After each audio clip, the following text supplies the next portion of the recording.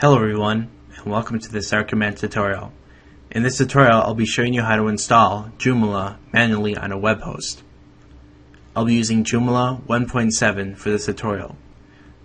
You can use this tutorial to install older versions of Joomla and newer versions, but I do recommend using the newest version possible. This helps to keep your website more secure. There's a few reasons you might want to install Joomla manually. Your web host might not support easy installs, or you want to keep your website even more secure. Installing manually can make your website more secure, so it's a good idea. The first thing you need to do when installing Joomla on your web host is get the actual files on the web host so you can install. So you'll need to go to the Joomla 1.7 website, which is at joomla.org, and download the Joomla full package. There's a few different ways we can upload the Joomla files to the website. We can download the full package and extract it and upload all the files from the package up to the web host already extracted. Or we can use a cPanel manager or another manager that is provided by the web host to extract it and upload it from a website like this. I'm using cPanel, so I have the cPanel file manager. There's one other way. You can use SSH to upload it and extract it. Using the file manager is probably the easier way to do it, but using the SSH connection is faster, cleaner, and if you get used to it, you can use it all the time. First, I'm going to show you how to do it with the file manager. Click Upload, choose the file, select the file, and upload it. Once the file is uploaded, you can select it and select Extract. Then you can say Extract. All your files will be extracted to a directory. That's how you do it with the file manager. Another way to do it, as I mentioned before, is with an SSH connection. Shell access, as it were.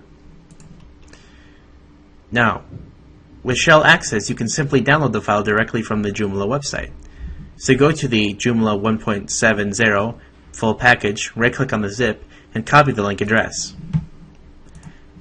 Go into your PuTTY connection and type down type down wget space and then right click. This will paste your link. Go ahead and press enter and the full Joomla package will be downloaded to your web host.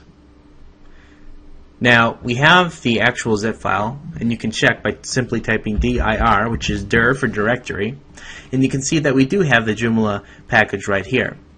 But it's still in a zip file, so we need to extract it. So let's go ahead and select the name of this package. Control C to copy it. And then you can right click to bring it up. What you can do is go unzip, which is the command to unzip something that is on the FTP. Right click and paste in the link. It will then unzip all of the files. It'll take a few moments for it to unzip fully.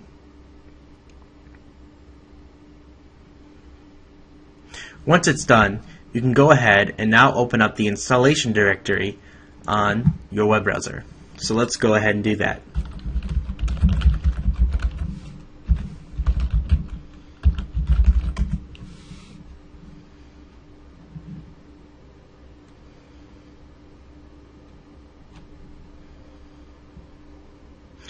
Here's the Joomla web installer. This is the process that you're going to follow to get your website up and running on your website, on your web host.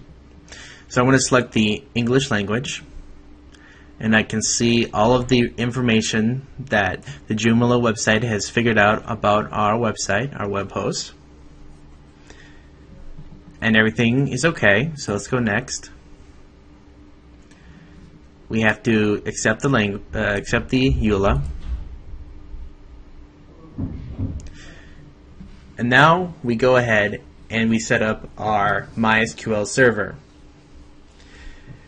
Now, even though Joomla says that it's most likely that it's going to be MySQLi, most likely it's going to be MySQL and not that. I don't know why they think it's going to most likely be MySQLi, because actually more people use MySQL.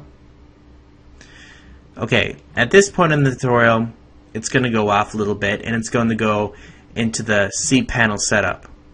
Now, if you don't have cPanel and you have something else, then you'll just have to look at the information about your web host on their help site. But if you have cPanel, then you can simply follow along. Go ahead and go to the MySQL databases.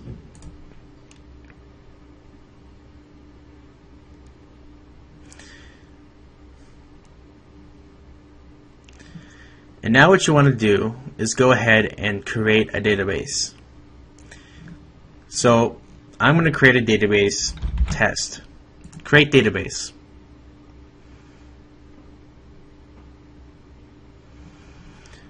It says you have added the database argument C underscore test. I'm going to paste this in my information. Let's go back. And now we need to create a user. So let's go ahead and just put in test. And now we need to generate a password. So we'll just copy this password and select that and go ahead and paste that.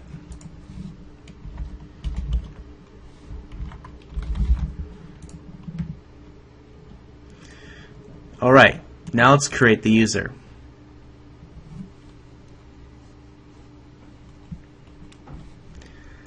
As you can see, the user has been added with the password.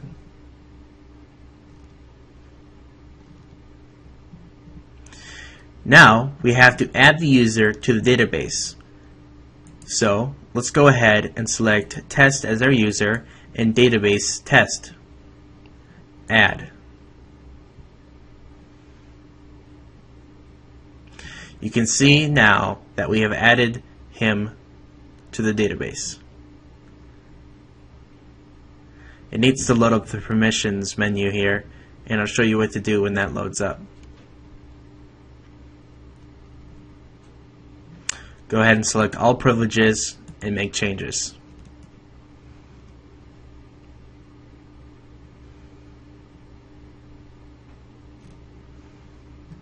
It will now confirm that those changes were made and the user has been fully and successfully added to the database. So you can see that we have our database here and the user. Alright, now that we have that information set up, we can go ahead and input our new information.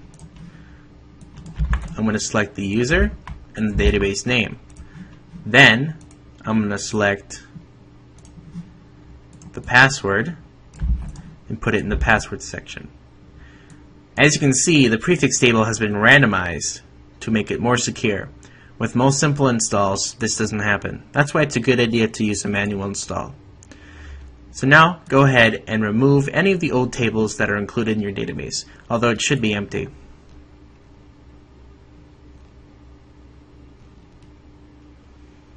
Alright, now we get to the FTP login.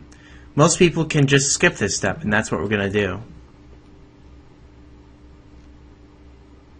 Alright, now we set up some information about our website, such as site name, etc., etc. So I'm just going to go ahead and type down site, or test site, and then it wants you to input your email.